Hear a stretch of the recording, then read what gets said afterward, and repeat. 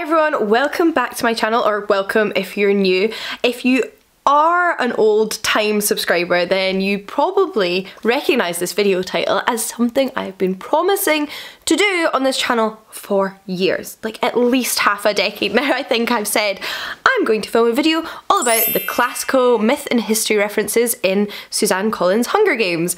Well, here I am, many years later. We are finally sitting down to film it. I may in part have been inspired by the fact that I recently saw A Ballad of Songbirds and Snakes in the cinema, so my love of Hunger Games was rekindled, but for whatever reason we're here now.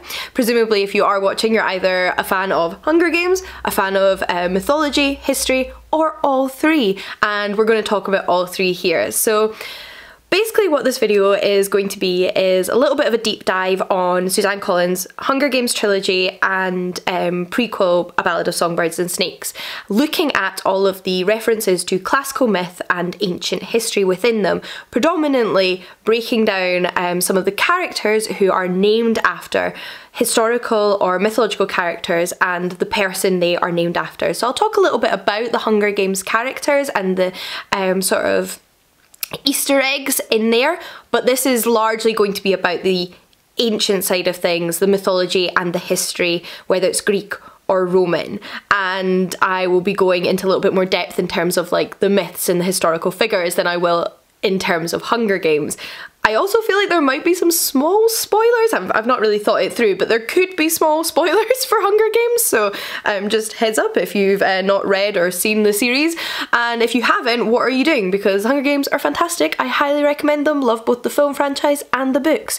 Have watched and read them all multiple times, so this is two things I love in one video and I'm excited to share them with you, but without further ado, let's get into it, shall we? Now I actually want to start a little bit more broadly, talking about the world of the Hunger Games series, Panem, where it is located, the district, and the history and storyline surrounding the Hunger Games themselves, and then we'll get a little bit more into the characters. But I think it's really interesting to note that Suzanne Collins has been quoted in interviews referencing the ancient Greek myth of Theseus and the Minotaur as a partial inspiration behind the Hunger Games. So I wanted to do a little bit of background and tell you about the story of Theseus and the Minotaur, because it's one that I think a lot of us recognise the names of but don't know the details of, and it's actually really interesting when you consider the overlap there. Now there's obviously a lot more to the Hunger Games that goes beyond this myth, that is unique and different and separate and all its own,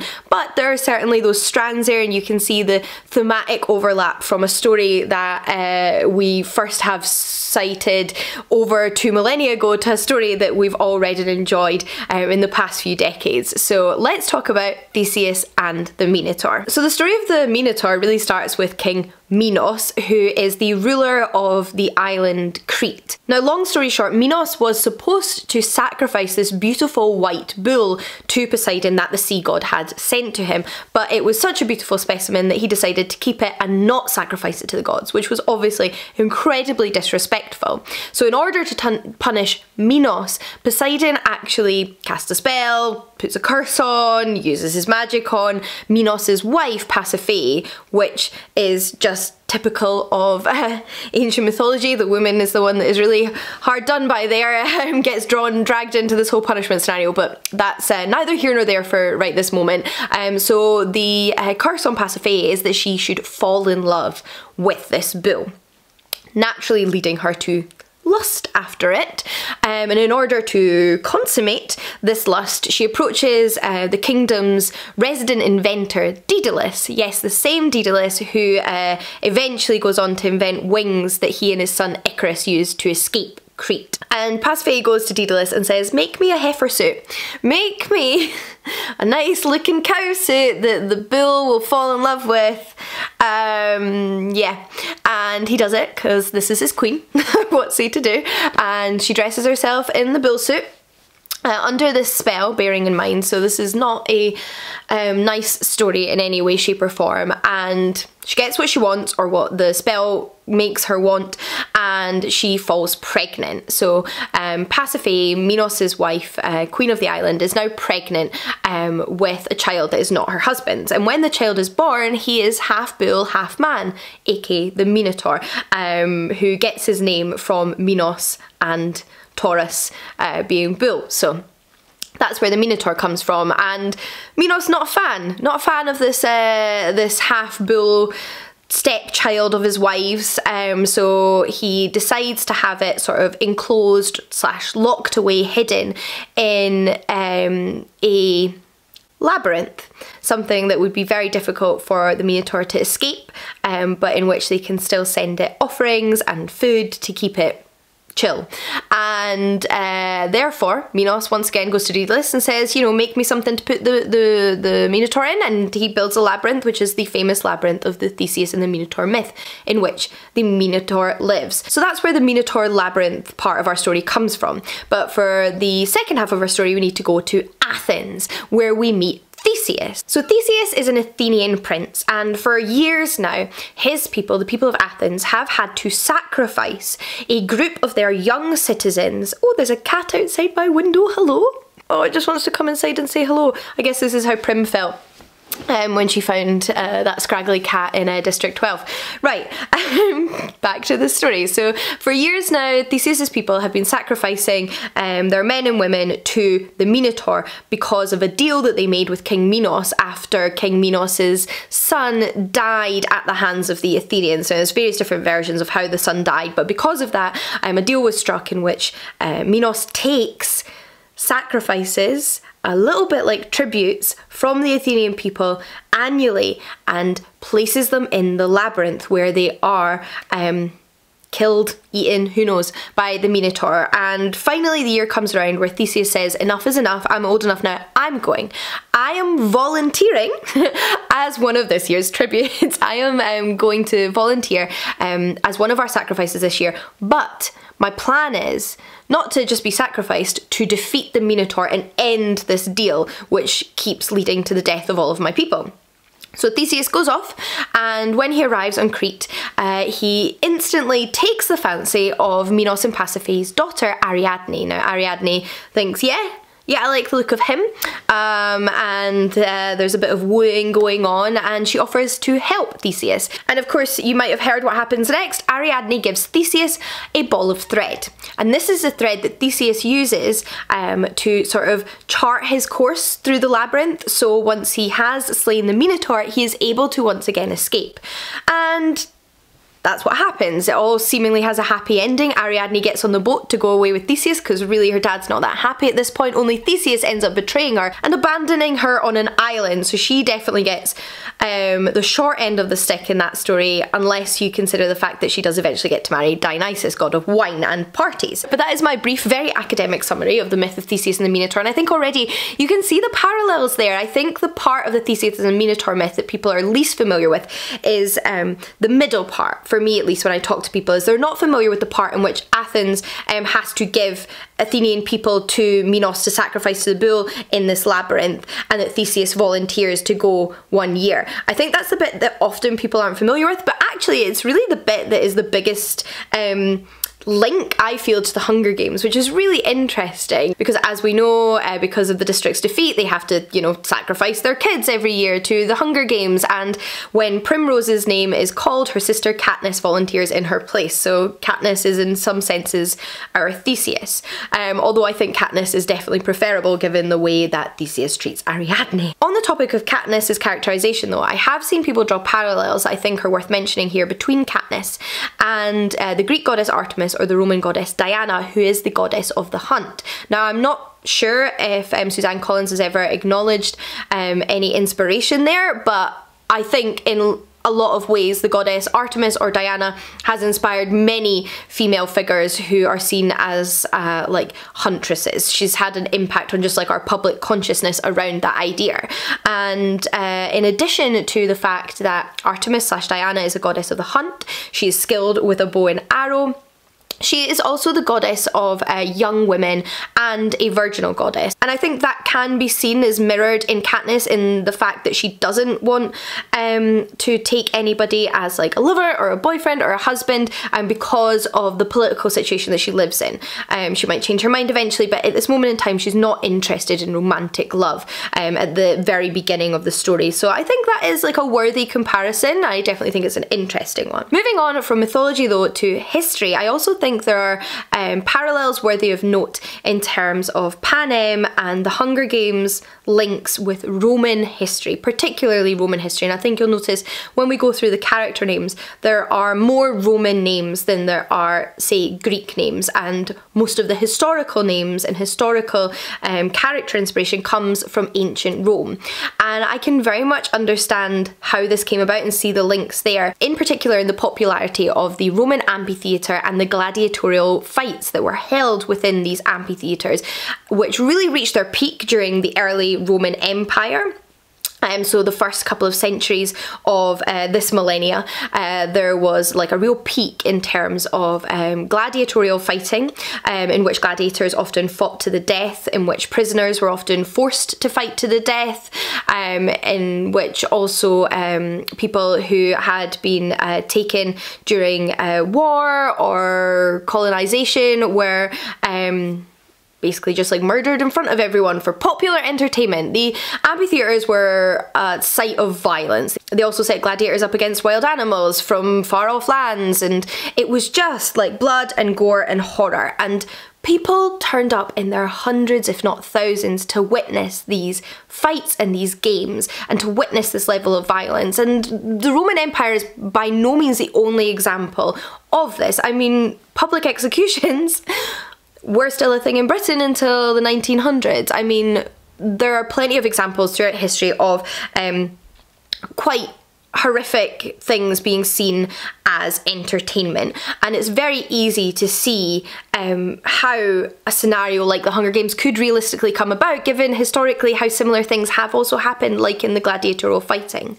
Then perhaps like a little bit more loosely, I think it's also worth noting that Panem is a place of districts. There is the capital and 12, once upon a time 13 districts, and Rome itself was a place separated into districts or provinces. Now there were more than 12 or 13, and the number of provinces varies depending on which emperor we're under and what time period we're in, but it is a place of provinces, so I think that is interesting in itself as well.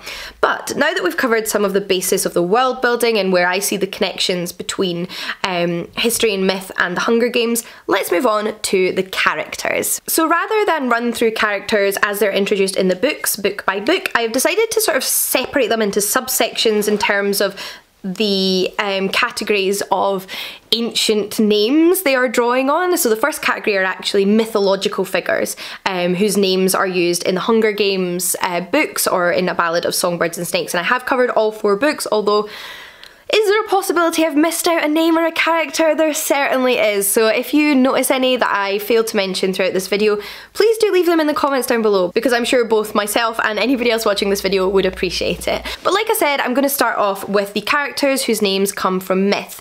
And this is where you see the greatest number of Greek names, and that's possibly, potentially, because a lot of names in Greek and Roman mythology are the same. But sometimes we find Greek names here that do have different names in Roman mythology. So it's not like a generic, you know, just like standard Roman names have been used. There's Greek names in there too. And also, interestingly enough, and I don't know if this means anything, I found that most of the mythological names came up in A Ballad of Songbirds and Snakes, particularly given that that's 1 book versus 3. So yeah, let's get into it, shall we? So first up we have Io Jasper, who is one of the students at the academy in A Ballad of Songbirds and Snakes. So of ages with Coriolanus Snow, who attends school with him and becomes a mentor during the 10th Hunger Games.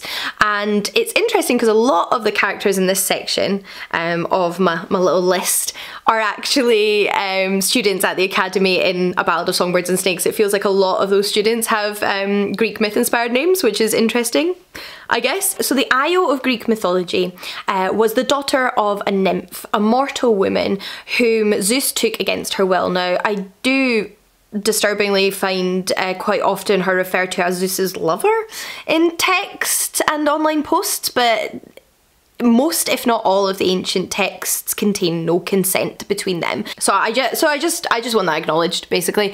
But Io is taken by Zeus and forced to become his lover, we could say, which upsets Zeus's wife Hera. Now, Zeus has quite a lot of affairs, consensual and non-consensual, so non-consensual would not really be affairs, but considered affairs by Hera, his wife, and these make her very angry and very jealous. But she can't take out her rage on Zeus, so unfairly, she obviously takes out her rage on the women that he has either abducted or seduced. And in this case, she comes after Io. But in order to protect Io from Hera, Zeus turns her into a heifer or a cow. And Io in this scenario becomes a cow. Presumably so he can go to Hera, I haven't taken a new lover or abducted any women recently, I just got a nice cow. But Hera knows exactly what's going on, so she asks Zeus to have Io, or the cow, as a present. She goes, that is a lovely heifer, can I have it? And Zeus doesn't really have any reason to say no, because he doesn't want to tell her that this is actually a mortal woman that he turned into a cow, so without any concern for Io, he just gives her away. In order to keep an eye on Io the cow and not to have Zeus steal her back, Hera sends one of her servants, Argus, who is like a 100-eyed giant, to watch over her. But not willing to give up, Zeus sends Heracles to slay Argus and then steal back Io for him, which then results in Hera sending a gadfly to forever hover over Io and sting her and irritate her and just like torment her. Now eventually Io does manage to escape across the sea to Egypt, where she marries a king and turns back into a human woman, so it's not all bad. The ending is definitely better for Io than the beginning, but that's the story of Io. In terms of any like connection between the character of Io in A Ballad of Songbirds and Snakes and the character of Io in mythology, I can't really see any, and that is the case for, I'd say, most of the characters here, especially when it comes to side characters, particularly side characters who have mythological or historical names. I don't really see a blaringly obvious connection to why they have that name, although some of the more central characters there are. However, I don't think that really matters. I still think it's a fun reference, so let's carry on to the next character. Like I mentioned, we have a lot of Academy students, including the next one, which is Iphigenia Moss from A Ballad of Songbirds and Snakes. She gets her name from Iphigenia, a princess of Greek mythology and the daughter of Agamemnon. Now, Iphigenia is another woman with a tragic tale. She is taken from her home by her father, who has promised her mother and her that she is to be married off to the hero Achilles, and that's where he's taken her. It's during the Trojan War, and he's like, you're going to marry Achilles, and he takes her off, but instead of marrying her off to Achilles, he sacrifices her in the hopes that it will give them better conditions in which to fight and sail, and just, I mean, I just really feel for Iphigenia. It really sucks.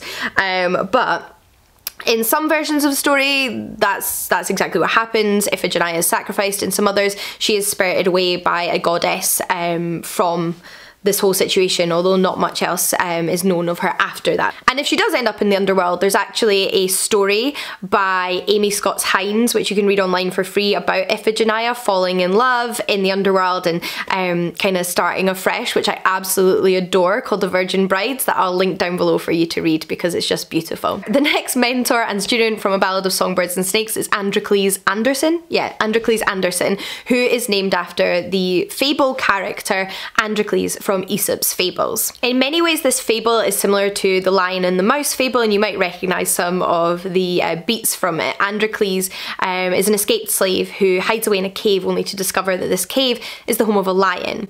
This lion, however, has a thorn in his paw, which of course Androcles, being the nice chap he is, offers to remove, and a wonderful friendship begins. So that is Androcles and where he comes from. Mentor number 4 is Persephone Price, who is naturally named after Persephone, the goddess of spring and queen of the underworld in Greek mythology. So you probably know who Persephone is. She is the daughter of Demeter and the wife of Hades, although she is abducted by him in the original mythology, and she then spends part of her year every year in the underworld, which is the winter months, and the rest of the year above on the earth with her mother, which is spring, autumn, summer, when things grow and things are happy. I won't go into tons of depth about the myth of Persephone and Hades because it's a long one, and I actually have an entire video dedicated to it and why it's not really the cute romantic story that you think it might be. So I will link that down below or somewhere on the screen. But Persephone is an incredibly powerful, famous, well-known goddess of Greek mythology who actually long predates many other gods and goddesses in terms of our evidence for names and characters. She's also known as Kore, and she has a mystery cult with her mother Demeter. So she's really, really important in terms of the ancient Greek pantheon and ancient Greek culture. So worth learning more about if you're interested. Student number 5, I told you there were a few, is Arachne Crane, who is named after Arachne, another woman who things just don't go great for, to be honest. So Arachne is a mortal woman who's just fantastic at weaving. Like, Arachne knows how to use a loom, how to use thread, how to just like make the most beautiful tapestries and weave the most beautiful images in all of Greece, so much so that she gets a little bit arrogant and talks about how amazing she is, perhaps even comparing herself to the goddess of Athena, who, if you don't know, aside from being the goddess of war and wisdom, is also the goddess of weaving. And Athena, or any of the gods really, don't like to be compared to mortals. They don't like when mortals act as if they're as good as them. They have egos, and for that reason Athena comes down furious with Arachne and demands that they compare their skills. So they go about having a little competition where they both make a tapestry to see who's better. And Athena's is obviously beautiful. Athena is fabulous at her job, but Arachne's is also incredible and intricate, and not only is it beautiful and intricate and expertly done, such skilled craftswomanship went into it, it also depicts a lot of the terrible things done by the Greek gods and goddesses. It depicts them mistreating mortals, acting like children, doing terrible things, and this just further angers Athena. And maybe Arachne should have seen that this wasn't the best way to go, but it is sort of like an embarrassment, and it shows Athena up and she's furious. So she decides to put a spell on Arachne, turning her into a spider so that she can forever weave her little web. And that is where we also get the name for arachnids from. So yeah, that is Arachne. Number 6 and 7, at least I think this is 6 and 7, are actually two twins, and they are Apollo Ring and Diana Ring, two students once again who are twins and named after twins. So Diana and Apollo are actually the Roman names for the gods, although I say Roman names. Apollo is called Apollo in Greek mythology and Roman mythology, but Diana's equivalent in Greek mythology in terms of like synchronism in mythology is Artemis. So we have the Roman twin god and goddess Diana and Apollo, who are the twin children of Leto and Zeus. Now, Apollo and Artemis, there's too much to say about in one video, or Apollo and Diana. I forget what I'm talking about, sorry.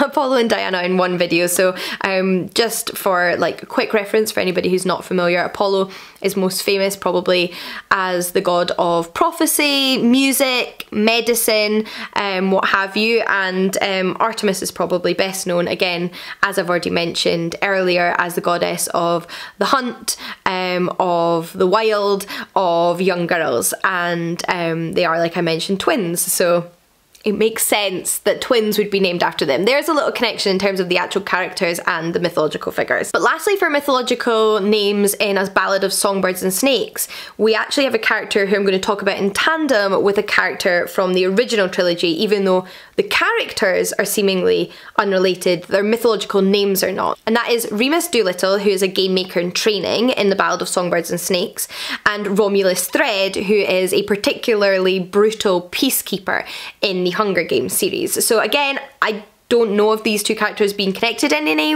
way, but the names Romulus and Remus are inextricably tied together in Roman mythology. Romulus and Remus are the legendary ancestors of Rome, who are supposedly descended from the hero Aeneas from Troy, who is in turn the son of the goddess Aphrodite or Venus.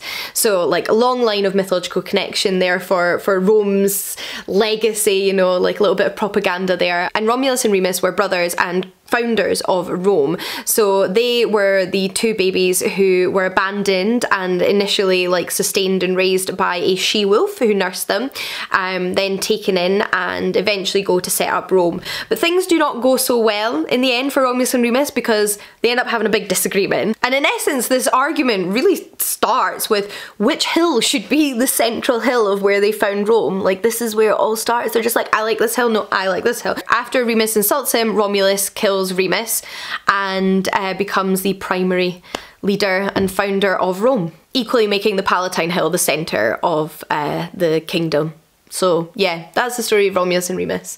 I mean, it really seems like extremes that they went to there. And that leaves me with three final characters with mythologically inspired names, one of which, or two of which, come as a pair, and that is Castor and Pollux. So if you're familiar with the Hunger Games, you may know Castor and Pollux as two brothers who are part of Katniss's camera crew in Mockingjay. So they help her film the like promo, rebel, inspirational videos that they send out to the like rebellion in the capital to show that Katniss is on their side. And the two cameramen are Castor and Pollux.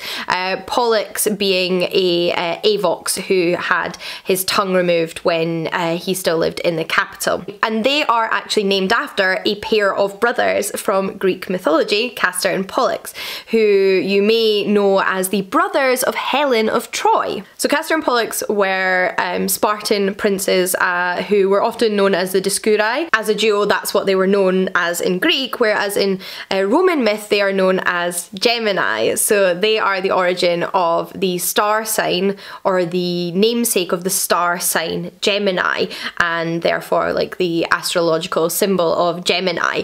And in the end of Castor and Pollux's myth, they are actually turned into a star sign. Now there's lots of myths surrounding Castor and Pollux, but the one that marks the end of their story in which they become these star signs is one in which Castor is dying and Pollux is given a offer by Zeus, king of the gods. And this offer is that Pollux, who has been given immortality, can come and live on Olympus as an immortal being with the gods, or he can halve his immortality and share it with his brother, thus becoming these beings in the sky. And of course, with so much love for his brother, that's exactly what Pollux does. He shares his immortality, and that is how they become a star sign, which is quite a lovely story and a lovely ending for all that there is tragedy involved. And then lastly, for mythological namesakes, we have Lavinia, and Lavinia is the red-headed Avox girl from the Hunger Games series who Katniss recognises when she first arrives at the capital as a girl that she saw one time in the woodlands and fields outside of District 12, and she saw her presumably trying to escape the capital, but then being caught and taken back to the capital, where she is forced into this life of slavery, basically, as in Avox with her tongue cut out. And her namesake Lavinia is actually a princess of Roman mythology and the wife of the hero Aeneas, who I also mentioned earlier in connection to Romulus and Remus. Like, Greek and Roman myth are both incredibly interwoven, and although there aren't a ton of references to her in ancient texts, there is a novel from her perspective written by famous science fiction fantasy author Ursula K. Le Guin that you might want to check out if you're interested in a story from Lavinia's perspective. But I also think it's interesting that a character who doesn't often have a voice in myth and doesn't get mentioned very often or given an opportunity to speak is also used as the name for an Avox in Hunger Games, and I don't know if that's something that Suzanne Collins was thinking when she chose that name. Then we have a character again from A Ballad of Songbirds and Snakes and one of the students and mentors, which is Lysistrata Vicars, who doesn't get her name from either mythology or history, but instead a literary figure. So Lysistrata is the protagonist and titular character of the play Lysistrata, which is a comedy by the Greek playwright Aristophanes. And in Lysistrata, the character of Lysistrata initiates a sex strike in which wives and mistresses, what have you, refuse to have sex with their partners and husbands until they end the war.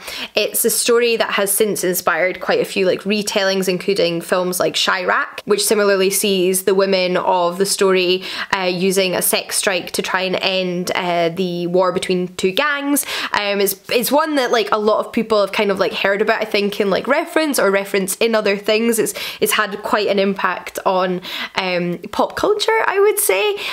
But yeah, it's neither mythological nor historical. It's just a play.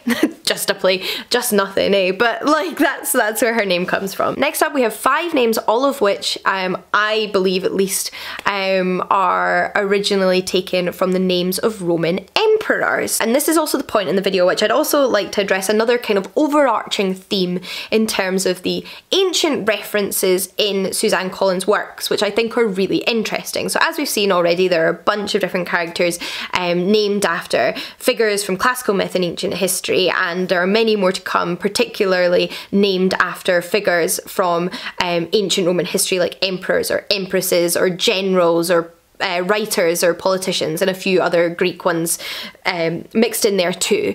And what you might have already noticed with the names I've mentioned so far, and will probably continue to notice with the names I'm about to mention, is that almost all of these characters are characters who are originally from the capital. So the district, if you can call it a district, of Panem, which is in charge, where the wealthiest live, where people have the most freedoms, the people that take the most joy in watching the Hunger Games, and those that don't have to sacrifice children to the Hunger Games. So the elite, the capital, the elite, are the ones with the ancient names. And I think that is very much intentional. It has to be, in terms of the writing and characterization of her characters. Suzanne Collins has chosen often the names of very wealthy Roman elites from Roman imperial and republican history to name her capital characters after. So I think that's interesting and worth noting and bearing in mind. So who are these emperors? First up we have Titus. He was a tribute from District 6 in a previous Hunger Games that Katniss mentioned, in which he ended up completely losing it and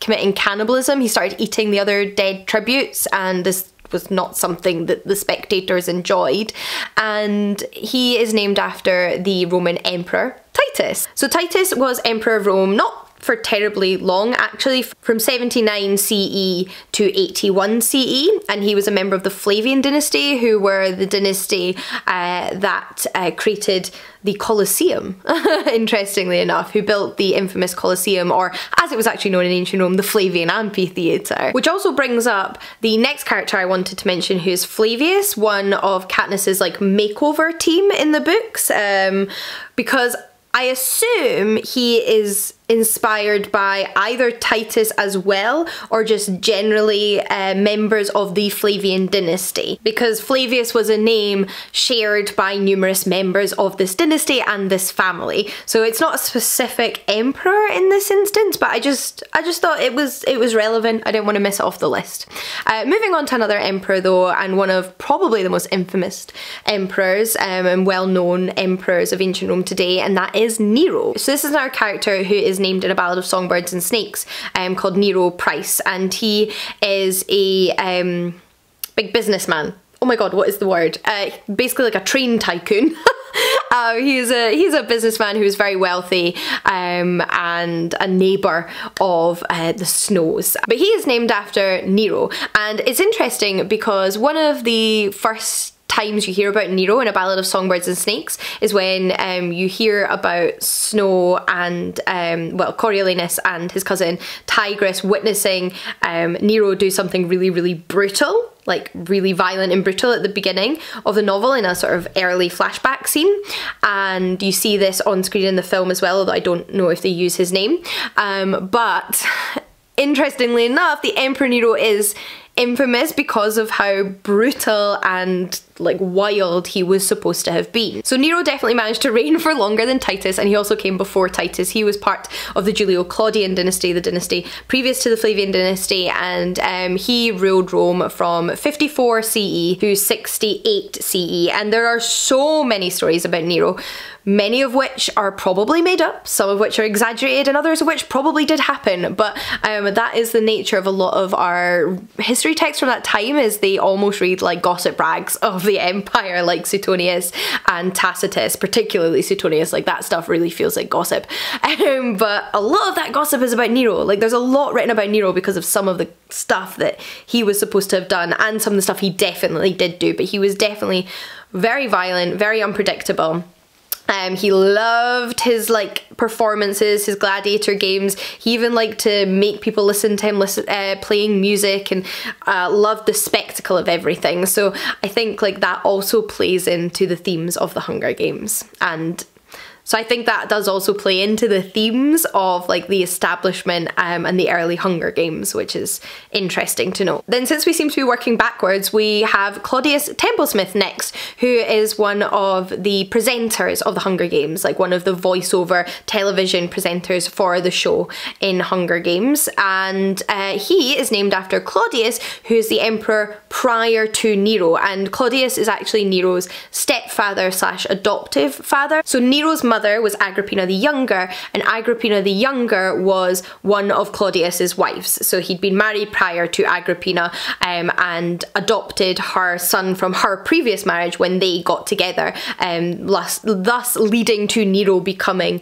emperor after him, although their families were all intertwined to a certain extent already. And Claudius reigned from CE 41 to CE 54 when Nero took over. Again, there are so many stories surrounding these emperors. I cannot go into detail about all of them, but I have to say one of my favourite stories about Claudius, which very, very well might not be true, but is also one that a lot of people repeat because of how entertaining it is that he was actually found hiding behind a curtain when he was appointed emperor. So his predecessor Caligula dies, and Claudius thinks, oh no, maybe I'm going to be next, and he ends up hiding behind these curtains only to be found by the Roman Praetorian Guard and declared to be emperor.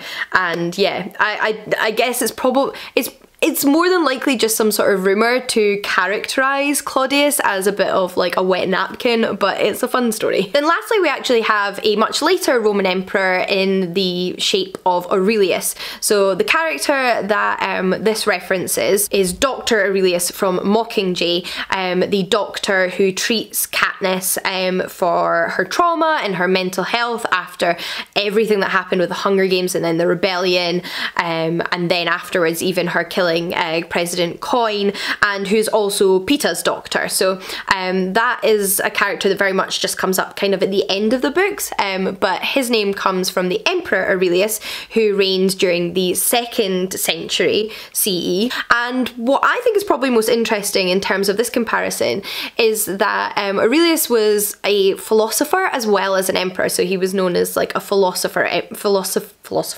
emperor. He wrote philosophical texts, specifically Stoic philosophical texts, Stoicism being a philosophy founded by the ancient Greeks in the Hellenistic era, and one that Marcus Aurelius was a follower of. So his texts that he left behind, because not all of the Roman emperors wrote books or wrote works that have survived, if they wrote any at all, have become one of his like long-lasting legacies. I feel like people still read Marcus Aurelius's Meditations, and I wonder if that is why this doctor who treats Katniss for her like mental health and her trauma is named after Aurelius, because he is also known as a philosopher. Like, I wonder if that's the connection, if there was any intentional connection at all. Moving away from emperors though, the next category I have is women of the imperial family, so empresses or daughters of emperors, including in fact Agrippina. So there's a character in the Hunger Games, a gymnasium trainer called Agrippina Sickle, who is presumably named after Agrippina, either Agrippina the Elder or Agrippina the Younger, or both. Agrippina the Younger being the daughter of Agrippina the Elder,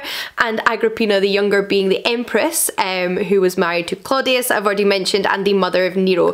Now she, along with Nero, had a ton of rumours about her. She was meant to be very manipulative, because, you know, women are, and there was lots of rumours and stories floating around her about things that she did to gain power for herself or for her son, how she like got into marriage with Claudius, some really like disturbing stories about her relationship with her son, etc. And she's definitely one of the most infamous women, I think, of imperial Rome. In contrast with Agrippina the Younger's reputation though, one of the most supposedly beloved empresses of ancient Rome was actually its first empress, Livia, who was the wife of Augustus, previously known as Octavian, who was the first emperor of Rome. So Livia's reputation was as a real like family woman of outstanding values who represented everything Rome was meant to represent on a moral level, and that was in part of Augustus's propaganda regime, because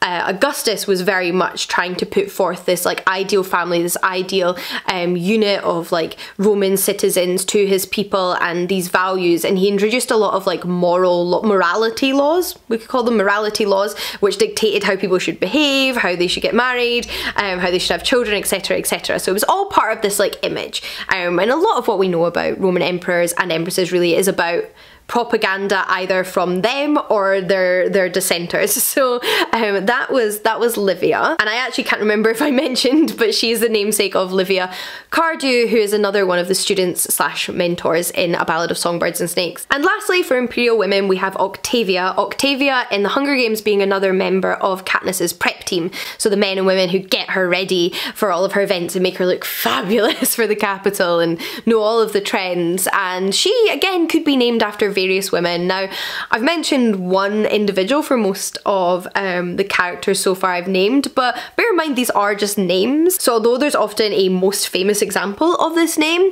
it's likely not a name that only one person owned, that only one person had. Lots of people probably had that name. Lots of people definitely had that name. And Octavia is one of those names. Lots of people were called Octavia, and there are a couple of famous Octavias at that. Those being Octavia the Elder, Octavia the Younger, and Claudia Octavia. So Octavia the Elder was the half-sister of Octavian, aka Augustus, the first emperor of Rome. Octavia the Younger, meanwhile, was the full sister of Augustus and half-sister of Octavia the Elder. So she was Augustus's younger sister. Imagine having two siblings with the same name. And then Claudia Octavia was actually the daughter of Claudius from a previous marriage, a marriage prior to his marriage to Agrippina the Younger. And this meant that she obviously wasn't biologically related to his adopted son Nero, and became the wife of Nero, which was supposed to be a sort of like way of connecting Nero's lineage further to the previous emperor. He was married to her daughter, but their relationship was not a good one. But for a while she was indeed Empress of Rome, after having previously been the daughter of an emperor of Rome. I just had to go change the camera battery because apparently I've been filming for that long. Back to the topic of this video. Some will say that Rome did exist before the empire, and of course they would be right. There was the Republic. There was also before the Republic. But there are some names of Hunger Game characters that seem to stem from figures of the Roman Republic, particularly that very end bit, that big bad dramatic bit where there was many or two triumvirates and the empire was sort of brought in. So what kind of led to the end of the Republic and the beginning of the Empire? And of course the natural person to start with here is Julius Caesar, who is the namesake of the character Caesar Flickerman, another television host for the Hunger Games who interviews all of the contestants very jovially before they go to their death. So you may know Julius Caesar, but if you don't, or you only know a little bit about him, it's worth noting that Julius Caesar was not an emperor. I think this is one of the biggest repeated pieces of misinformation about Julius Caesar, is that he was a emperor of Rome. The empire didn't exist during Julius Caesar's time. Julius Caesar was of course assassinated during this time of political upheaval in the Republic, and he was a political leader and a soldier and a well-known figure and all of that jazz. But he was not an emperor. However, the first emperor of ancient Rome, who I mentioned already, Augustus, previously known as Octavian, was his great nephew. So they were related, and they were very much connected in terms of Augustus's rise to power. But Julius Caesar was never an emperor. Just a really famous Roman general and statesman who was assassinated in 44 BCE on the 15th of March, which is why the 15th of March is now known by some as the Ides of March, or by me as my partner's birthday. But I've already mentioned this word triumvirate, and Julius Caesar was one of the co-founders of the first Roman triumvirate, which was a allyship, an alliance of three powerful Roman men, specifically Julius Caesar, Pompey, and Crassus.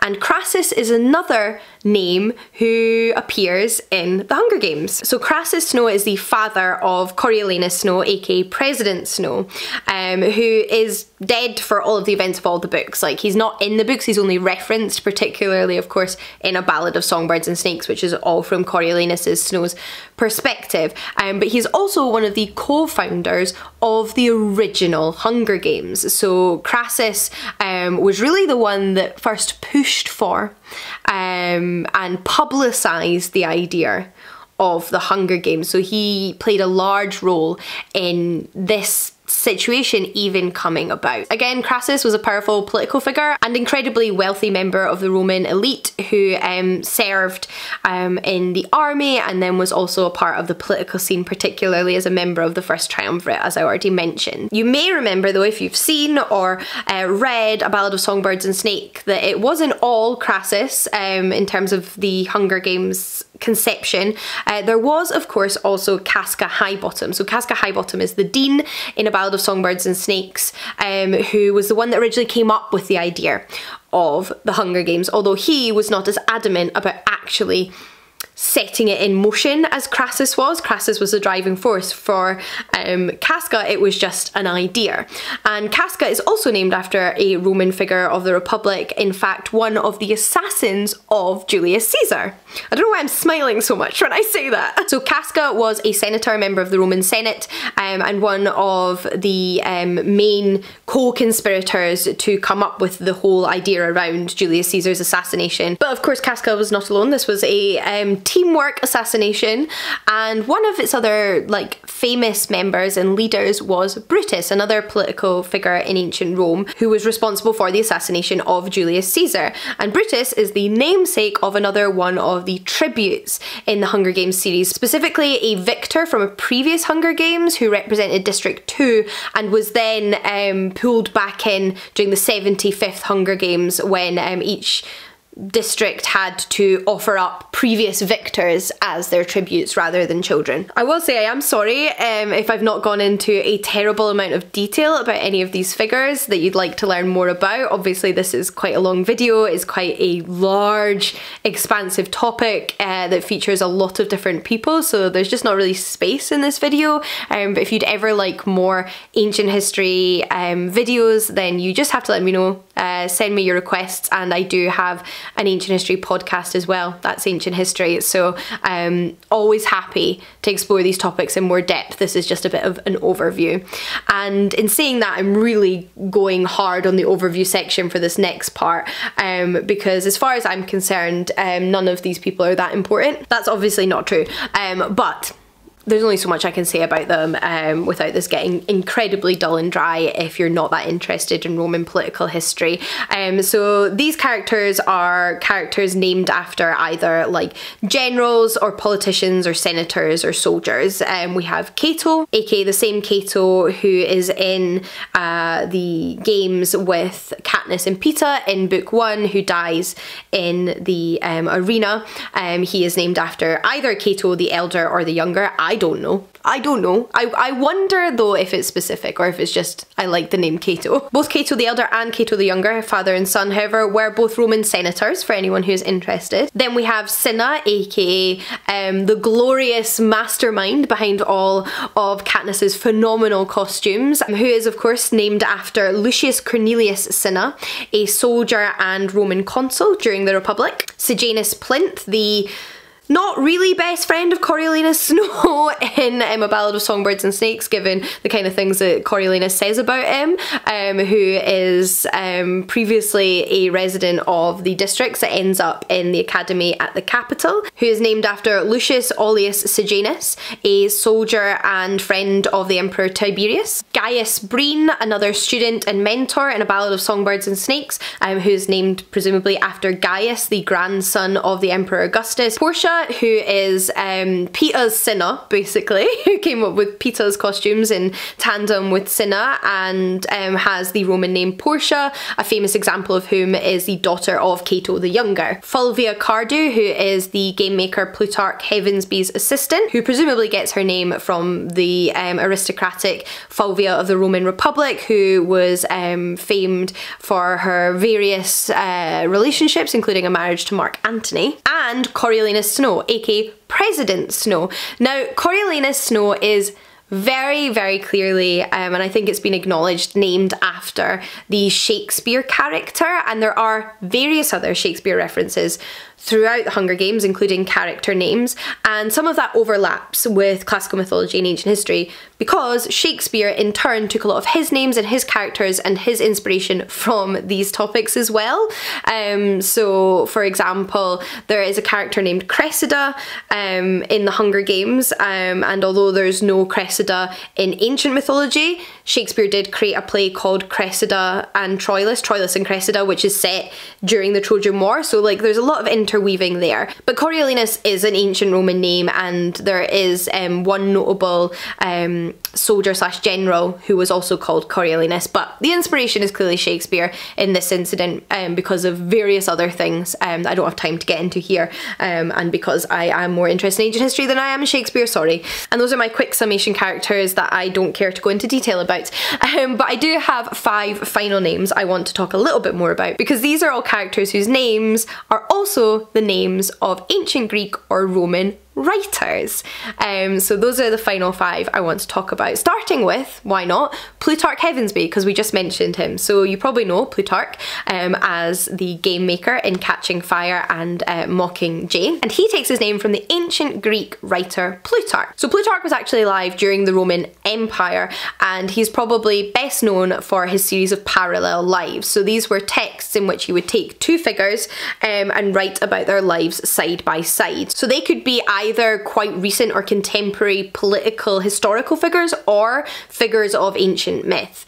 So for example, he wrote parallel lives of Theseus, who we've mentioned already, and Romulus, who we've mentioned already. He also wrote parallel lives of other writers like Demosthenes, the Greek rhetorician, and Cicero, the Roman rhetorician. But in addition to his parallel lives, he also wrote a variety of other texts, including lives of the Roman emperors.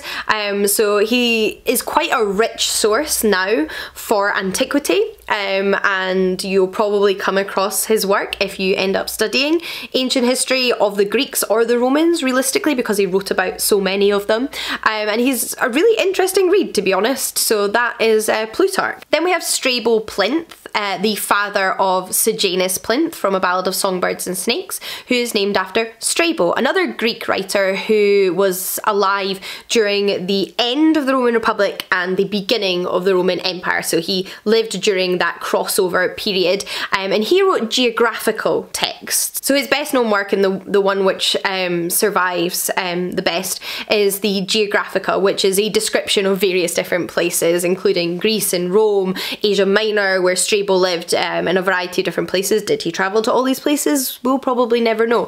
But it's really interesting to get a geographical historical perspective from a contemporary living at the time, and they're really, again, valuable text if you're looking to study ancient history. In terms of Roman writers, we have Pliny the Elder, who is the namesake of Pliny Harrington, another one of the mentors / students from A Ballad of Songbirds and Snakes. And Pliny the Elder was actually a resident of Pompeii, who lived in the 1st century BCE, and he is best known for his works on natural history. So again, the world around you and nature. And he actually died during the eruption of Vesuvius, which led to the destruction of Pompeii, supposedly when he was trying to help rescue a friend and that friend's family. So that's a really tragic ending, as is realistically what happened in Pompeii in general. Is a really incredibly sad story. He does have a nephew, Pliny the Younger, who we actually get this story of his death from. Then we have the namesake for Seneca Crane, the game maker in the first Hunger Games book, who was a Stoic philosopher. Again, Stoicism being the same philosophy that Marcus Aurelius purported, that was conceptualized during the Hellenistic era in ancient Greece, and he lived during the early Roman Empire. But finally, for characters and for writers, we have Lucretius, and this is actually my favourite, so I saved it for last. So Lucretius is actually the full name of Lucky Flickerman, aka Lucretius Flickerman, the television presenter from A Ballad of Songbirds and Snakes, and he gets his name from the Roman writer and philosopher Lucretius, who wrote De Rerum Natura. And De Rerum Natura is actually one of my favourite ancient texts. I find it fascinating. It is a work of Epicurean philosophy, which again is just a topic I find fascinating. I love Epicurean philosophy. It was a philosophical school, again founded during the Hellenistic era in Greek by Epicurus, funnily enough, and Lucretius wrote a sort of overview of this philosophy, and it was a philosophy that basically believed in atoms, a very, very, very early rudimentary version of atomic theory in which we are all made up of tiny, tiny, tiny little things called atom, and that is where the term atom comes from, and I just love De Rerum Natura, so I wanted to finish on Lucretius and make sure anybody who has stuck around to the end of this video goes and picks it up, because it's just fantastic and fascinating. But for reference, Lucretius lived during the final years of the Roman Republic. And that brings me to the end of this video. I have no idea how long it's going to be after I've edited it. We'll all find out, I guess, but hopefully it was worth the wait if you have been waiting on it, and hopefully you enjoyed it if you watched it even partially or all of it, although you won't be hearing this if you only watched part of it. I'd love to talk more about this topic in the comments down below. Obviously, I couldn't go in depth about everything because it's such a big topic and it's 4 books. So yeah, if we can keep the conversation going, that would be so much fun. I'd really enjoy that. And let me know what other videos you'd like relating to ancient history and classical mythology, and I'll see what I can do. But until next time, everybody, happy reading, and I'll see you all again soon. Bye everyone.